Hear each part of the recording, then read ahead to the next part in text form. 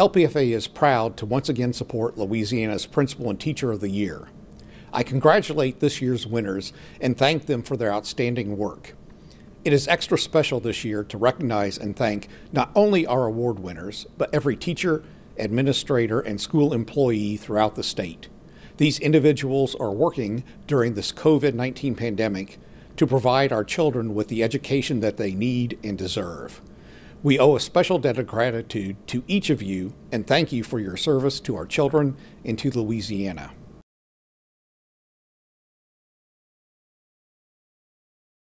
Hi everyone, welcome to Glasgow Middle School in East Baton Rouge Parish. We are thrilled to have the 2021 Louisiana State Teacher of the Year. So good morning, kids. Today we are going to be working on the stem of ancient Roman mosaics, okay, in our Roman technology class. And what you can see here is an example of a Roman mosaic. All right, this is just one that I kind of started working on, and obviously this one's in paper, right? But did you know that in ancient Roman times, real mosaics were made of tesserae? These are little tiny pieces of stone cut by a craftsman. And today we are going to be working on learning how to cut that stone like an ancient Roman craftsman, okay? So the tools I have to show you here today are a stone cutting hammer, okay? And we also have a stone cutting wedge, okay? And this little wedge is pretty sharp, and we're going to put our stone rod on that wedge, and now we're going to crack the stone. Notice that I'm not pulling my hammer all the way back here. I'm just gently tapping on it because the weight of the hammer actually cracks the stone quite easily. Okay, so here we go. Let's cut some more.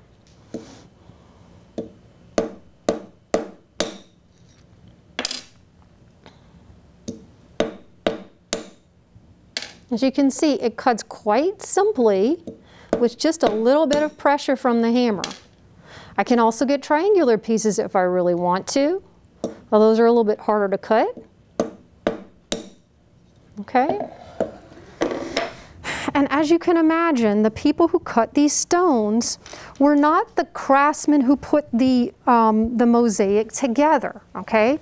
These were just the stone craftsmen. Can you imagine what it would have been like to be a stone cutter all day long? Do you think that there might have been dust? There was a lot of dust, okay? So this was not exactly the most healthy job for people in ancient times. However, it's good for us to understand how these things were put together from the ground up, okay? And that's what we're going to be working on today. If you visit the ancient Mediterranean world, some of these mosaics, actually thousands of these mosaics, actually survive today. And you can go and see them either in their original locations or in museums, because mosaics were made of stone. And they were very, very lasting. They were meant to be walked on in people's homes. And this is how people showed how extravagant they were with their homes and their decorations in their homes. This is a STEM-based class in which kids learn about the ancient world through experimental archaeology. There is no Latin required in this class because I want all types of learners to be able to learn about the ancient Roman world. The Romans were STEM experts. The concept of aqueducts is a really popular one with my students, so we do a whole unit on that. Even things like hairstyling, believe it or not, simple basic things that have a lot of STEM concepts in them, and the Romans were experts at them. A couple of years ago, we did a project on ancient Roman mosaics, and to incorporate some math concepts, we did a sundial. And this is an analemmatic sundial, so we had to study concepts such as lots of weighing of stone, lots of counting, lots of multiplying, and, believe it or not, coordinates on a 4-point plane, all right? So X and Y coordinates, for example. So yeah, my students in that class said that my class actually helped them on some parts of the LEAP. Students seem to really like this class. My first year teaching here, I had about 35 students, and now we're up to 60 students. So it seems to be growing, and they really seem to like the hands-on things that we do. Miss Roy is a special teacher because of her passion. The passion that she has for teaching students and for her content area, it spills over into everything that she does, and she makes Glasgow Middle a better place to be. How important is hands-on learning to your students? It's just such a good, fresh way to teach. They really enjoy doing things rather than just reading or studying. It just doing something seems to make things more memorable for them. What advice do you have to teachers around Louisiana now that you're the 2021 Louisiana Teacher of the Year? Remember that this year is unprecedented. I know we hear that word a lot, but it's true. This year has stressed out students, parents, teachers in so many ways, and I always say this to my students. I'm going to give you as much leeway as possible, and I urge parents to do the same for their teachers and their children. Just try to remember that everybody's kind of stressed out, and they probably need a lot more love and leeway than you would normally give them. It's been one huge celebration, but it's also been a learning experience for all. We all want to take Ms. Roy's class, so the fact that she is here with us all the time, it just makes us want to be in her classroom more, and she's so willing to help others in their craft and in their different strategies that they utilize. So it's just been, everyone's going to step up their game even more because she's here with us. The stories that we read in my class are all about the city of Pompeii. And many of you may know that Pompeii was destroyed in 79 CE by the eruption of Mount Vesuvius. So our class follows the family who was living in the town during that year. And spoiler alert, not all of the characters survive. So it really does allow for a very interactive experience reading and learning Latin. What is it about learning and teaching Latin that still survives to this day? Latin is a wonderful language that helps people to learn about the ancient Romans. So much literature that we have from the ancient world is from a population of people that was very wealthy. So, it's difficult to learn about all of the Romans just through literature, which is why I also offer Roman technology and mythology to my students so that they can learn about all populations of the ancient world.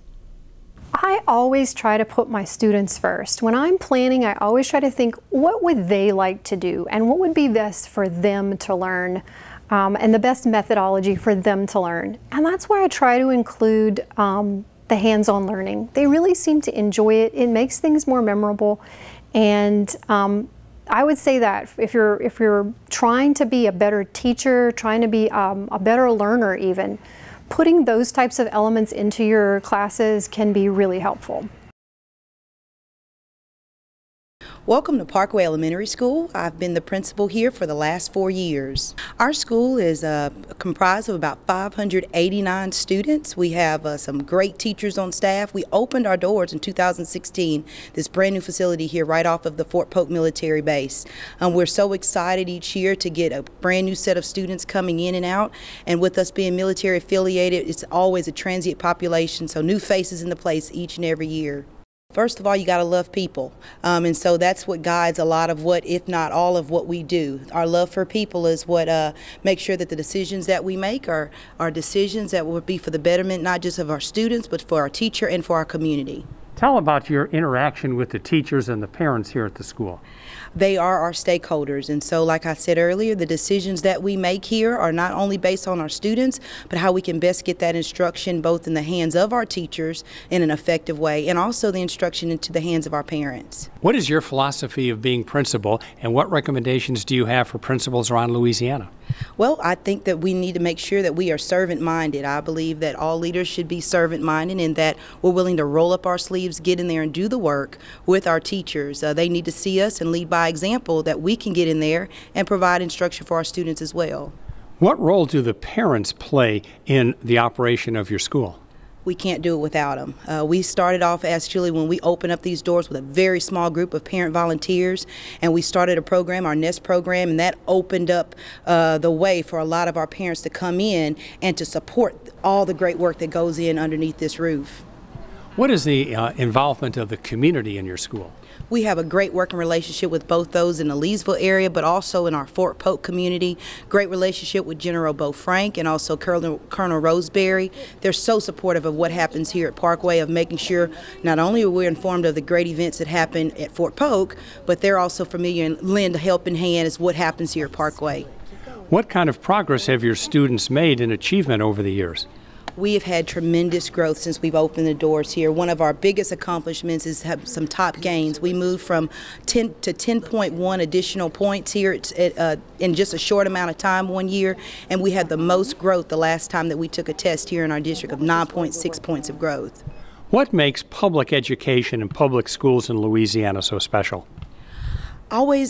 Education always comes back to the heart for what we do to make sure that it's not just about what happens under our roof, but for the betterment of our community. And that's where public schools really put that in, of putting that heart back into not just our students, but what they can do in the future and presently for our communities. What was your reaction when you were named Louisiana Principal of the Year?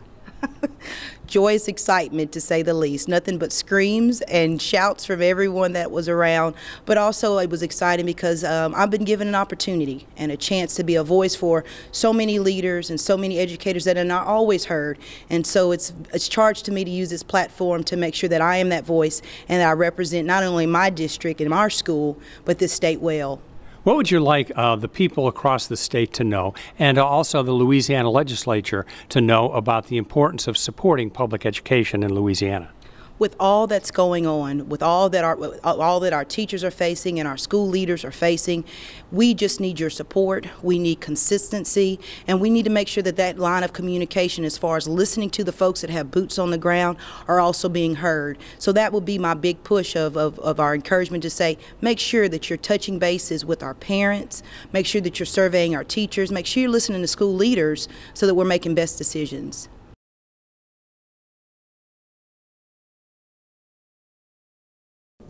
LPFA is a public trust, and the state of Louisiana is our beneficiary. We issue tax-exempt and taxable bonds to finance projects throughout Louisiana. Since a group of individuals got together in 1974 to create us, we have issued over $27 billion of bonds. We are not part of the state of Louisiana and operate solely on self-generated revenue. Our mission is to further education, health care, economic development, and job creation in Louisiana in order to make Louisiana a better place to work, live, and raise our families. The LPFA has two divisions, economic development and education. The education division is Louisiana Education Loan Authority, or LELA, and we have a new initiative called LELA Choice.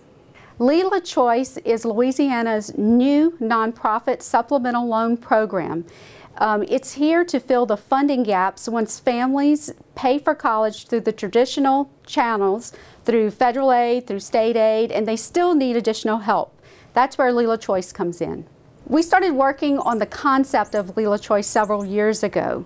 As higher education continues to rise, we realize that it's an enormous burden on families to continue to finance the cost or save for paying for college.